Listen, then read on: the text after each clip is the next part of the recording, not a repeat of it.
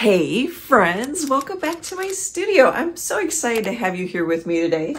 I'm gonna paint some black-eyed Susans. I'll link this in the video's description, and if these aren't black-eyed Susans, let me know. They're yellow daisies with dark centers. Okay, let's have some fun.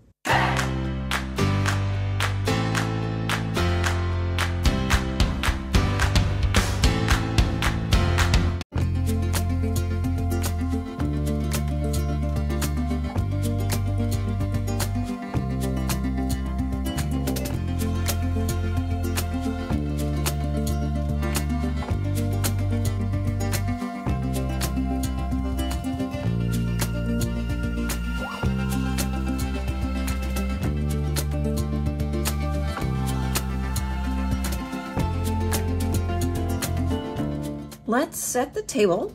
I use these, my primaries, quote unquote, quite a bit. We'll start with titanium white. Cad yellow, medium hue. I always buy the cad yellow in the basics because I go through quite a bit. I also have the heavy body in the white.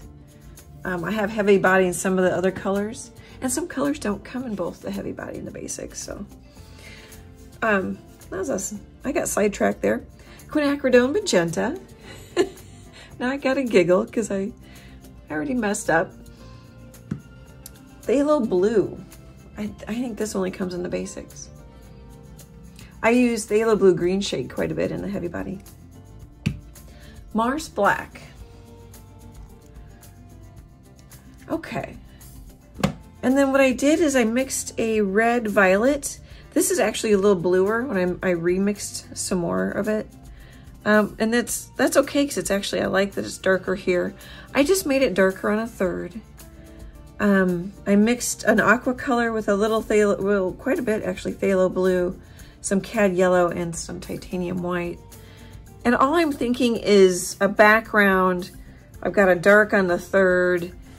You know, I could use green, I could use blue. I'm seeing like there's a little color or something on the... I got too much water in my brush. Kind of blend that in. I'm cleaning out my brush so I don't forget. If you do, as soon as you find a brush that you forgot to wash out, put some alcohol in it or some hand sanitizer in it and that'll help break down the paint. Let it sit for a minute. Couple minutes. I used a 1-inch brush from Low Cornell just to get the paint on. This is a 5 by 7-inch cradled wood panel from US Art Supply. I really like these. If you guys are curious about them, I have a link below in this video's description. And what I'm thinking is I'm gonna put some really big, like I've got a light spot there, but I think we'll be okay. Put some really big cone flowers on. So should we put one? I like, or not cone flowers, black-eyed Susans. Maybe they are a cone flower too. I always think of the cone flowers as being pink. So I'm drawing an arch, kind of rounding it. What's nice is this white General's charcoal pencil shows up quite well on the dark colors.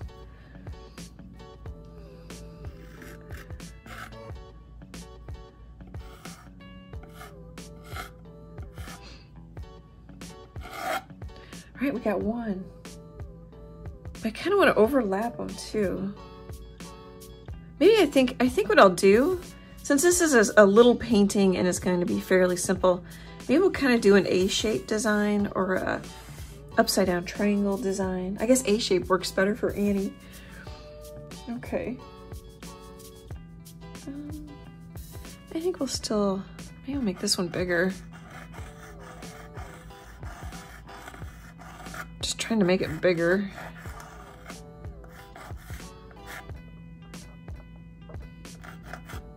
Sometimes I like to have a little petal. I don't know if it actually would do that, but I like to have a little petal that kind of comes up.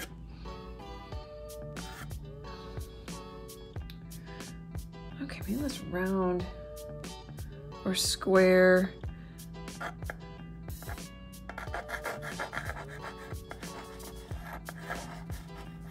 You could make them all cone shape. Excuse me.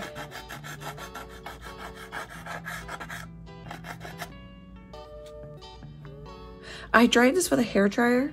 If you also wait a little longer, like even an hour, it depends on the humidity in your studio. But you could, you know, this sometimes will stick into the paint because it's not very dry yet, even though it's dry to the touch. But if you wait a little longer, then it's easier to wash it off too. I wish I could give you a definite, like 15 minutes does the trick. Let's maybe stick like a little one.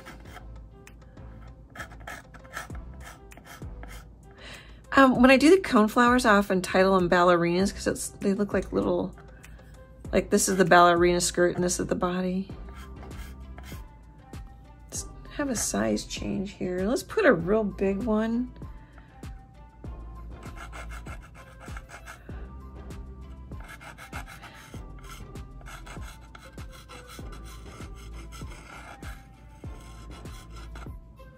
So generally I have darker at the bottom, not everywhere. Smaller, not completely smaller. This one's smaller, but smaller at the top, bigger. Just to help sort of weight it, give it some stability.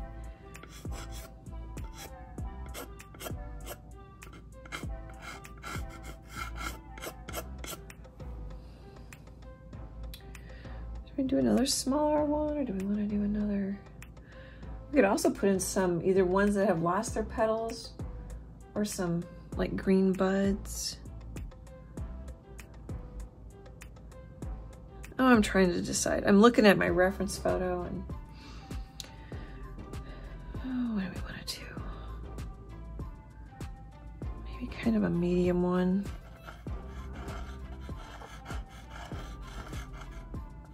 I tend to, this one's looking straight up, which is nice, but I tend to lean them, have them looking in. So this one looks in a little bit, that one looks that way a little bit. This one definitely looks that way a little bit.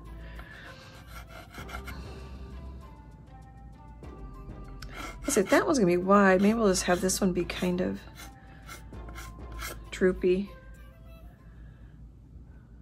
I don't know if I really need to put in the stems, and I might put some blue in here too. I'll play with it. I might end up covering up quite a bit of my background. 1, 2, 3, 4. So I've got 6. We could put another little one up here.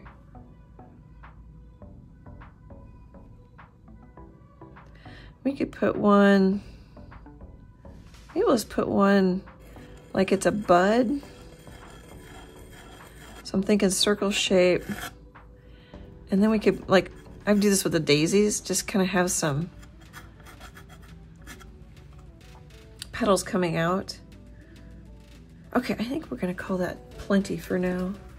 I'm gonna mix some brown and paint some centers, and then I'll be back in a bit.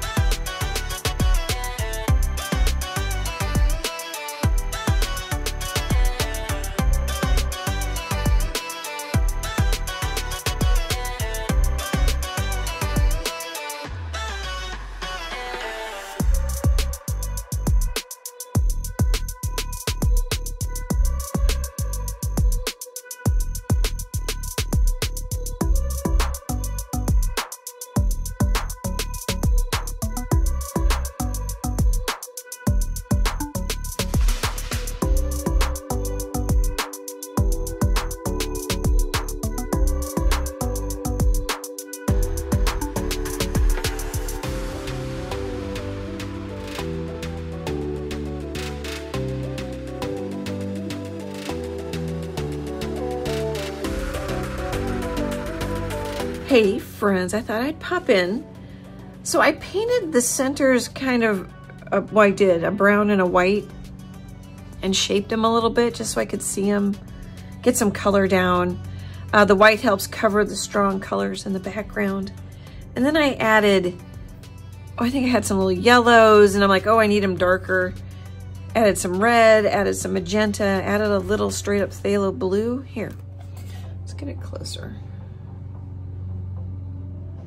I like doing the centers first because then I can attach the petals to them. And you can still adjust the centers. Okay, so I'm using what am I using? A 1/2 inch brush, 13 millimeters. From Royal and Langnickel. It's their Zen line. I don't know if you can see that. Okay, and then I just, I grab a little white and yellow because it'll cover pretty well. Lay the brush down so it's skinny, and then when I turn it, it gets fatter. This one I just kind of change the angle on. And then these are more up and down. And I came back and added some blue on that one. So I'm thinking Mr. Sun's over here. Kind of coming down at this angle. This one's in a shadow. I'm gonna make that stronger. I'm just kind of laying out where the petals are going. I don't know, do I wanna, maybe we kind of want a fat one over here. We'll do that first. Grab a little white. So this is white and phthalo blue.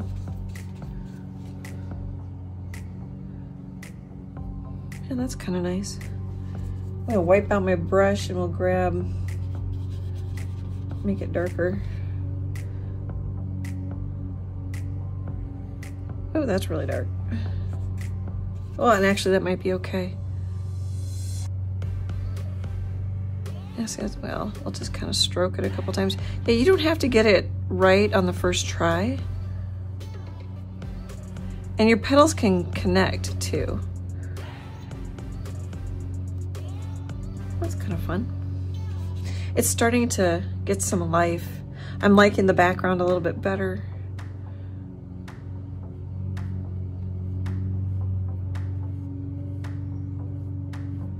That one might actually have some light on it. I think I'm gonna paint this one all blue.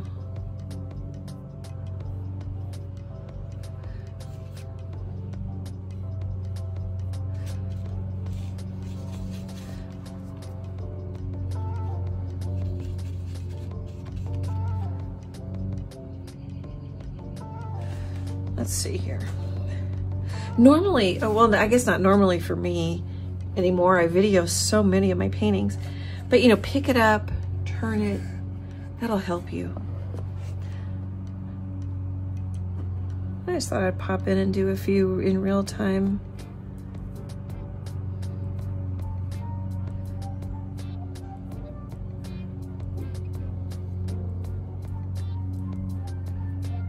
And it's okay if I go over that petal. This reminds me of what I want. I think I want to connect some of these.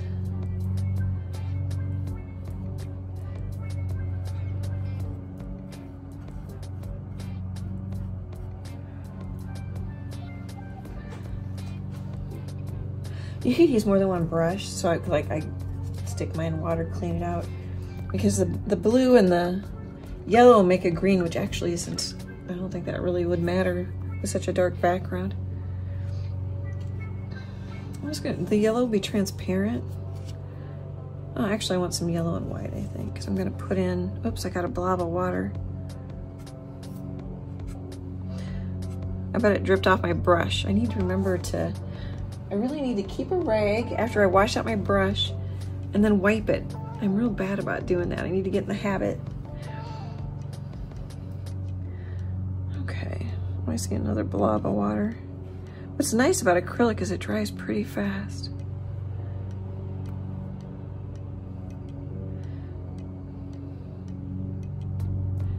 Let's see, I don't want to go over that one yet. I don't think it's dry enough.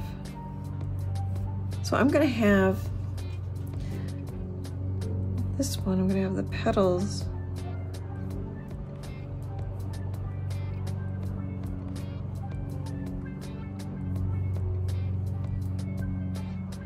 Over on the side.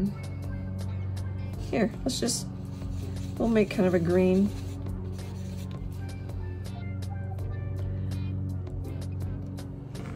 Maybe I'll pick it up.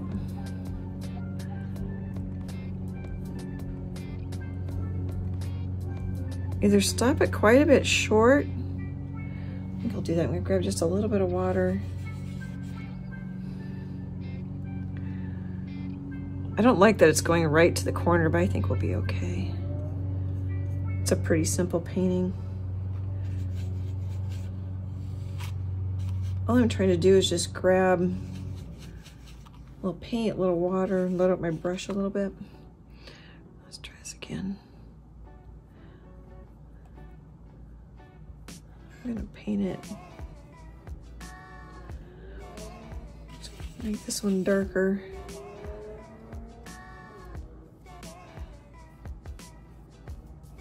You don't have to paint them this exaggerated.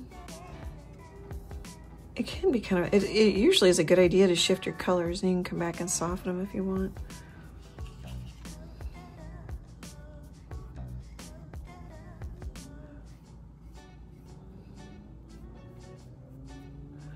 Okay, it's getting pretty, it's coming along. Oh, I don't know, we could finish the petals, we could put in some, I always put in some weeds, we could put in a bee. I'm looking at my paintings. I'm painting this right before my show in June. This will post, oh gosh, I guess it'll post while my show's still going on. I'm looking to see how many bees I have. We could put a little bee in it. We'll figure that out in a little while. Okay guys, I'll be back in a bit.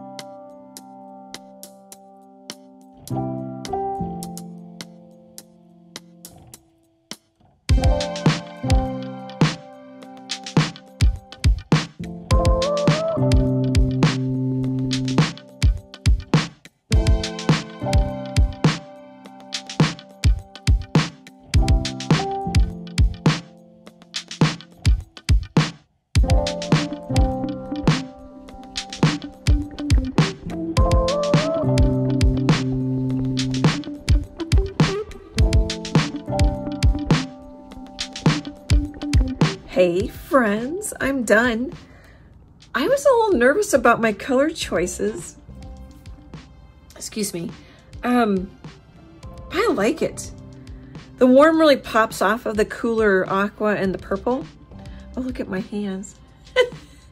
I grabbed something. Hopefully I don't have this on my painting. Here, I painted the sides. Just hinted at a flower off in the distance. There's not much on the top. Not much on the bottom. But I don't know how I got that all over my hands. I don't see that I got it on the painting. Okay, good. That made me nervous. I must have like wiped my hands. It looks like I wiped my hands. Are you guys messy or artists? Let me know in the comments. Or if you're neat artists, let me know in the comments. Or if you're somewhere in between. Okay, so I like the colors. I'm getting a lot of drama because I have a lot of contrast. You know, yellow, white, yellow. I put in a couple of like dots, sort of like little bits of confetti or little bugs. I haven't done that in a while. I really like that. I used just a really dirty green for some weeds off in the distance. I don't know what else I need to say. A cute little bee. His wing was too white, so I just wiped some of it off. in that last little bit in the time lapse. Here, let's do a screenshot and then we'll do a tour. Hopefully I'm halfway square and steady. Okay, we can get a little closer with this 5x7. So just like a little bullet bee, a little pill bee, a little jelly bean bee, whatever you want, just an oval with a yellow stripe basically. Oh, I put some black in just to try to go for a little more contrast. And then I also like put in some straight up phthalo blue just to break up some of my zigzags a little bit. There's like a dirty green to break up that line. I don't know if it needed it. It's really juicy and pretty. It's gonna look great when I varnish it. So when I varnish it, I put a gel gloss. It'd be an isolation layer if you use removable varnish, but I don't. I use permanent varnish, but I still call it a gel gloss isolation layer because I think it helps make the colors look juicier. And then in a day or so after that's dried, well, I put on this size, I put on a satin varnish. On the little ornaments, I put a gloss varnish on. I'm gonna paint a little ornament and I just wire it. I've got videos on my YouTube channel if you're interested in that. Well, let me know what you think. I like that I did bigger flowers. I think that's really fun. I really like the colors. I like that you can pretty much do whatever you want with primary colors. Super, super appreciate your support. It means the world to me, you guys. Great, big, happy art hugs, and I hope to chat with you soon. Bye, guys.